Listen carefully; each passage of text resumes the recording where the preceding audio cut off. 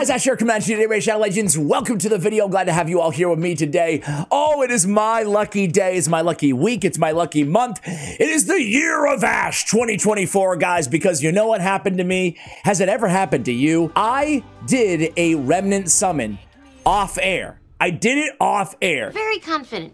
Almost too confident? Shame on me. You know, I've probably gotten, I don't know, 5 of these or whatever so far, 6, I don't know. I pulled a bunch, right? And I've recorded actually a few of them because it's the best chance that we have to get a mythical champion, right? Even on a 2x event, it's still 1% chance to get a mythical out of a primal shard. Well, we have a 2.5% here. Obviously, that's still pretty slim. Anyway, I summoned, I was on Plarium Play on the PC. I was like multitasking at work. And then I even missed the mythical, you know, intro. And I look over and what do I see? From my cursed remnant summon, I had to screenshot it instead of record it. I got Starsage Galathir! To stop and obey. Without me? Really? Now rest can shine. Joker's got silver lining. Holy Mary sings songs in the wet rain. Walking ahead.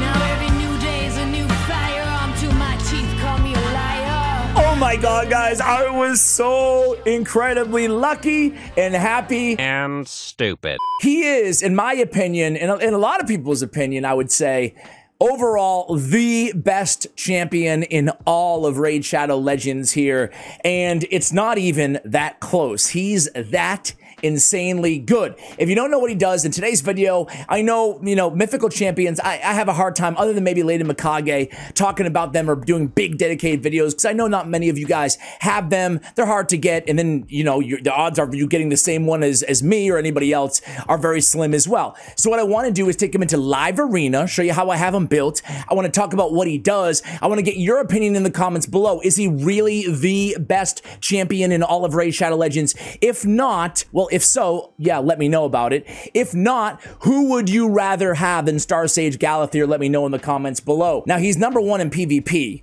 But even in PvE, he's very, very close. So what does he do? We're going to go over his kit quickly. He has a lot of speed. 115, obviously notable. His survivability is great too. 22k on the HP. All right, he's an AoE on his A1. Fills a turn meter of all allies by 10%. Also fills a turn meter of each ally by an extra 5% if they have any active buffs placed on them by this champion. Well, hell, that's a really good A1 on his base form. On the A2, we're removing all debuffs from all allies. So we have a cleanse and we have a 25% heal based on his max HP. We also have a turn meter fill by 15% and a block debuffs for 2 turns on a 3-turn cooldown when booked. On his A3, part of the Veil revives all dead allies, 50% HP, 50% turn meter, and a perfect Veil for 2 turns on a 4-turn cooldown. So it's the revival, 50%, 50%, and perfect Veil on the 4. On the Eternal Beyonder, his passives are both incredibly strong, so we need to spend some time on them. Passive effect, this champion receives 5% less damage for each 100 resist on this champion, stacks up to 25%. Resist is going to be huge on this champion for reasons that will be very obvious after we review his kit. Prevents this champion's death and keeps him alive with 1 HP when receiving fatal damage. Then equalizes their HP. The HP level of this champion will be brought up to the average HP level of the team. So instead of just an unkillable or whatever, we're preventing the death, and then we're basically healing him to the average of the team as well, right? And we're mitigating his damage received. Now let's go to the second form. First form is all about support, cleansing, reviving, veils, control, survivability. Excuse me, not control, survivability. The second part is all about control, okay? On the A1 of second form, attacks all enemies again, so an AoE on the A1 on both forms here. You can throw them in a curse set and Hydra, do crazy things, right? Decrease the target's turn meter of all enemies by 10%. decrease the turn meter of each enemy by an additional 5% if they're under block active skills, decrease resistance, or a stun, which he has, obviously, placed by this champion. On the A2, attacks all enemies before attacking, removes all buffs from all enemies, then places a block active skills for 2 turns. It will not trigger counterattacks as well, so safe to use against like a Taurus and Marichka or anybody else for that matter. 3-turn cooldown. A3, an increased accuracy on all allies, a decreased resistance on all enemies, and then a stun on all enemies. So he's got stuns, decreased resistance, increased accuracy, all to help land the stuns, right? And the block active skills, the buff removal, you name it, he's got it. Increases champions' accuracy equal to 75% of their resistance when placing debuffs or activating instant effects. So all we have to do is build him with a bunch of resistance, no accuracy required. Oof. That makes him tough to kill, even tougher to kill with his passive on his main. If an enemy's accuracy is higher than this champion's resistance, we have a 50% chance of transferring Fear, True Fear, Freeze, Provoke, Sleep, Stun, or Petrification back onto the enemy. Oh my god. It's pretty nasty. This guy is insane. He has resistance in all battles, so you can further boost up his resistance. All right, that's way too long to go over. This is the thing with these mythicals, right? Going over their kit, you're just like spending half the video, it feels like. They do so much. So obviously I built him with a ton of resist, almost 300k power, probably the highest player power I've ever had on a champion on my account. Let me show you the stats really quick that we're going to be rocking here. 90k on the HP, 4,300 on the defense. Now, it's not super tanky. It's nice, but it's not like God tier because we're making a big sacrifice for the resistance, which we're able to do, in the speed, which we're able to do because of that survivability that he brings, especially on his base form. Now, we have 335 speed. We have 763 resist, and notably, he's in a 4-piece stone skin. So he's in 4-piece stone skin. If he doesn't go first, we're totally cool. If he gets locked out, we go to the alternate form. We CC the enemy team. We can keep him in the base form if we want to. We can, support and revive and yada, yada, yada. Stone skin, 4-piece, righteous, to complement for more resistance as well. We have resist on the banner, HP on the stone skin, amulet, HP on the stone skin ring. We have stone skin HP percentage on the gauntlets. We have resistance on the chest, and we have speed with more speed on the boots. All right, we went polymorph, and on masteries. On masteries, we went down and we picked up unshakable and lasting gifts. I will say one thing about the polymorph on Galathir, though. Increases champions' accuracy equal to 75% of their resistance when placing debuffs or activating instant effects. I'm assuming that placing debuffs includes a sheep off of a blessing, but I actually do not know that for certain because he's not 6-star awakened, he's 5-star. My concern here is I hope it doesn't go off his accuracy. I hope it goes off his resist, 75% of his resistance plus his accuracy, which I assume to be the case. Anyway, guys, let's go ahead and jump into it here. Before we go into live arena really quickly, I want to go ahead and go to Doom Tower, put together a really fun team. I'm not going to show you the entire team because we'll be here a while, 4 or 5 minutes, but I put them with some of my favorite epics and a rare. A little nod to maybe my next video on the channel. Good old Bellower's on the squad. And let me tell you, want to take a look at the blessing I have on Bellower? Yeah, we're going to save that for the next video, but he's insane. All right, speaking of insane, I'm on floor 119 of Doom Tower, hard, and I have a rare and a few epics, granted all really good champions, right? But I purposely only have one support. Only one dude on the team who can heal, only one dude on the team who can revive, as you can see right there, and he's going to basically do it all. Now, I'm showing you this right now to show you the power of him in his just base form, right? And I'm not even sure if I have his base form skilled out, honestly. I think I don't. I'm out of mythical skill tomes either way. But I definitely have his alternate form skilled up. Definitely going to be top priority to do so. So this is cool, right? You might be thinking already, dude, Ash, man, you're already wiping here, bro. Dude, you cannot kill Starsage. First of all, you can't do anything to him. He's going to resist absolutely everything because of his insane resist, right? And we're running him as the aura lead, so he has 850 or so resistance with that aura. There he goes. He's going to keep reviving everybody, and then he's going to come in with the A2 and heal everybody. You might be thinking right now, but wait, he's almost dead. He's not going to die.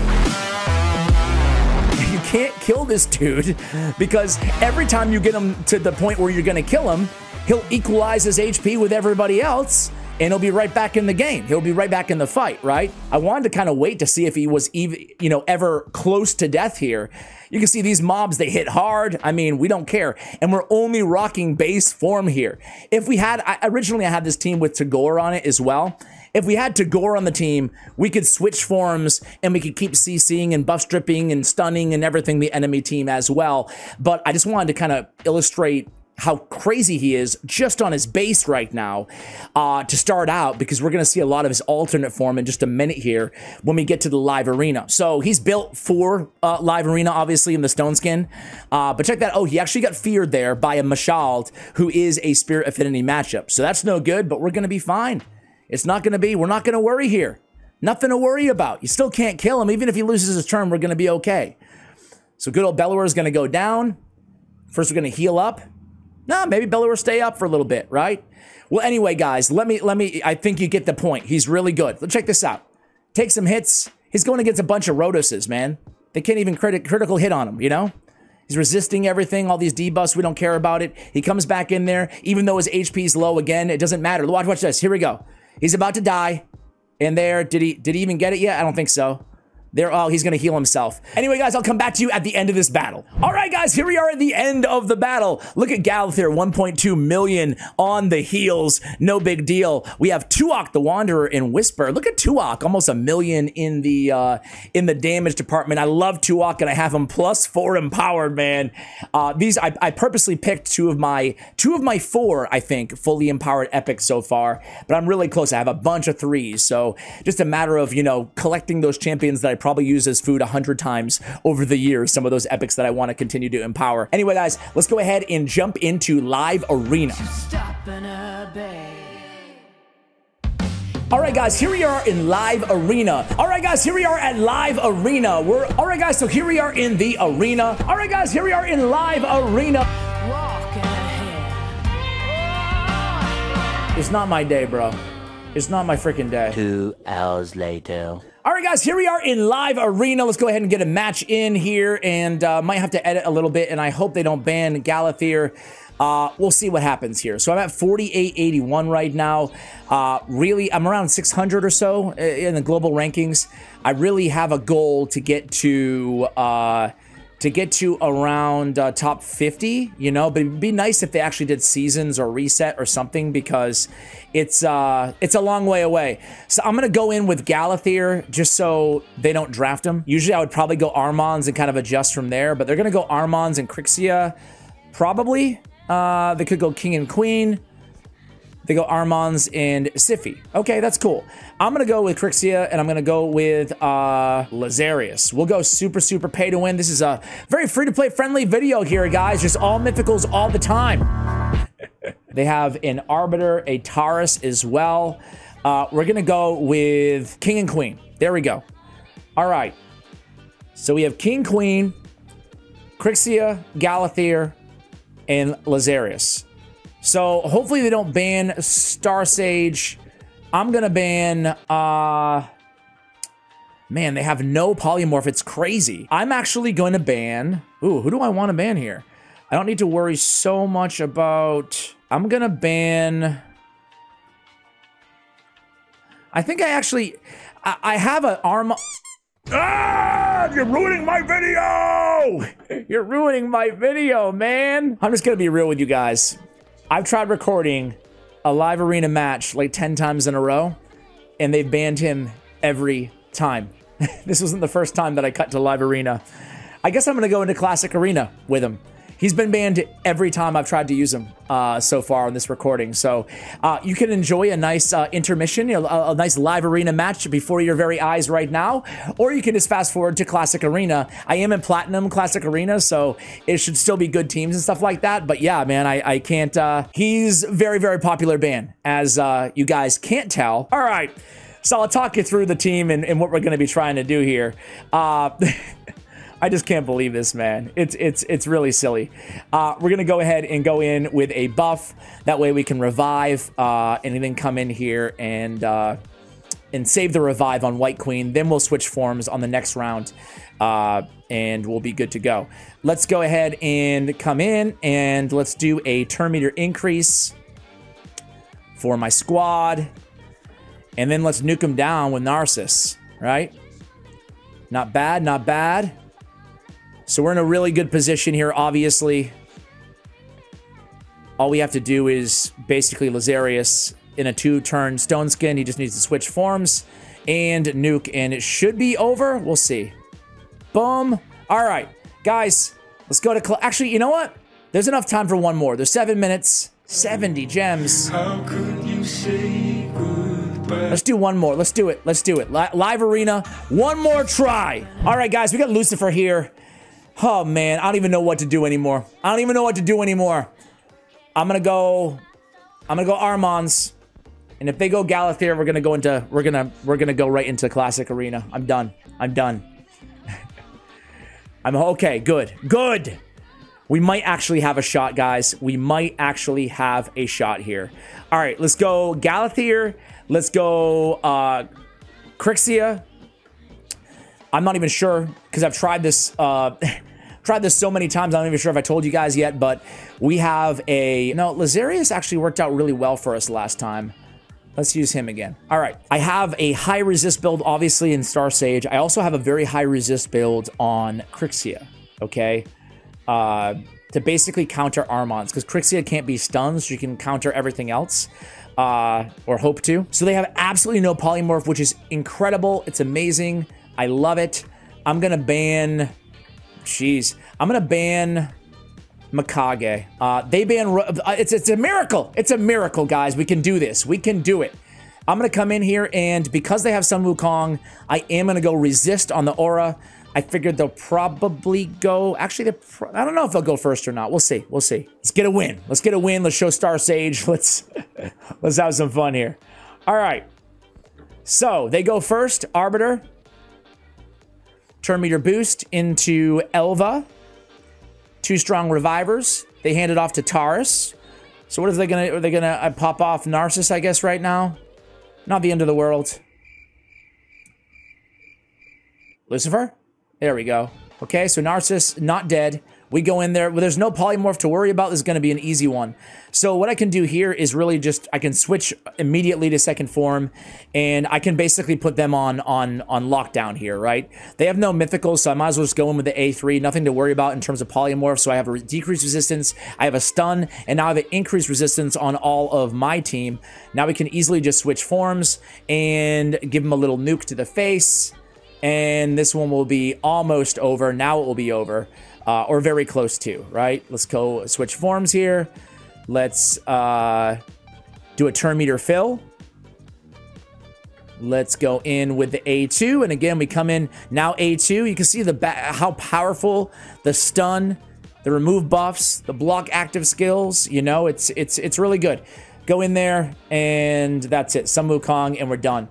Oh man, guys, I got very lucky in this, maybe not in this RNG at the end of the video, but very lucky on this poll. Man, he was my most wanted champion, obviously, in the game. I do think he's the best. What about you guys? I'll end this video where I started this video. And again, apologize for the, this isn't exactly the free-to-play account, although I am planning a video on the free-to-play account very, very soon. I think in the next 3 or 4 videos here, so be on the lookout for that one if you want a taste of not this. But let me know what you think of Galathir, guys.